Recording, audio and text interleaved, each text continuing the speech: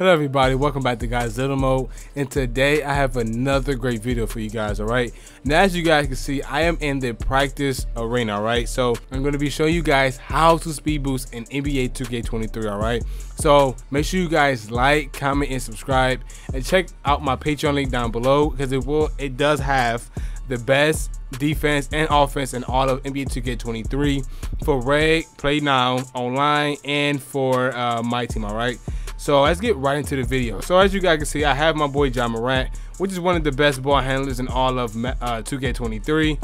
And right here, if you go to Ja Morant, look at his player card, right? Let's go to attributes. He has a somewhat good ball handler. It's at 95, so that's a really high ball handling. So what you guys want to do in order to speed boost, because the defense this year is really good, but the meta this year is rim running. All right, so what you guys want to do is on your controller, the right stick, and hold your right trigger, and just simply on the right stick flick it left, diagonal left, like that.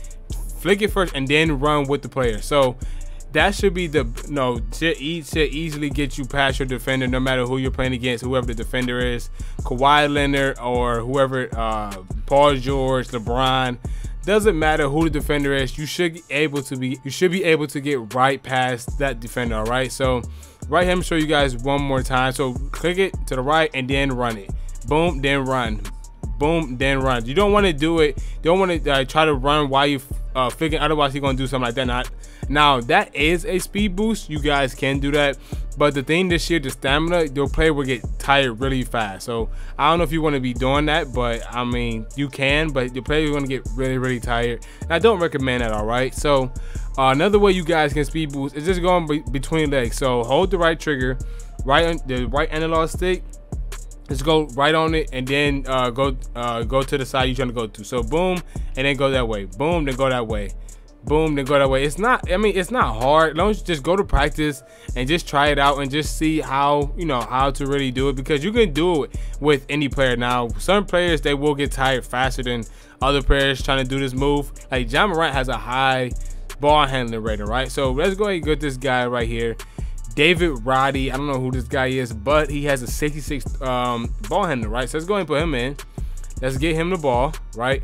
Let's go ahead and do the speed boost. Boom, you can do it with him, but they won't do it as easy as Ja Morant, all right? But it will sometimes, if they have an okay, not three, but an okay ball handling rating, you should be able to do it. All right, now some players, they can only do speed boost out of certain moves. So like my guy David Roddy right here, as I just seen right here, if you go behind the back and then move your player, you should be able to get a nice little speed.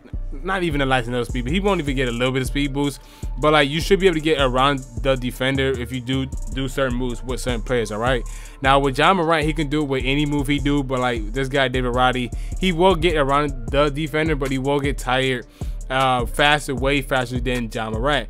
Now a guy like Desmond Bane, who's not really a dribbler, but he has 82 ball handling. Now if you do the move with him, even though he's not as good or not good ball handling as Ja Morant, he still get a nice little speed boost, as you guys can see right there, between the legs. Nice little moves to get to the basket. All right, because if they are running smothered or something like that, he should be able to get right past the defender. So right here looks like he has a Kobe size up, and you should be able to get right past the defender. All right, remember, it's the right trigger and the right analog stick, and you just figure whatever direction you want to go, and then you run with the player. All right, so figure wherever you want to go, then run. Don't do it simultaneously, because if you do, it will not work. All right, so as you guys can see, I'm trying to do it all together, and it wouldn't work. All right, you need to do it one at a time. So boom, boom right there, and then run. Boom right there, screen three, easy money. All right, so that's why I said that if you go to practice and just try it out, you should be able to do it. And this works for my career too. So like,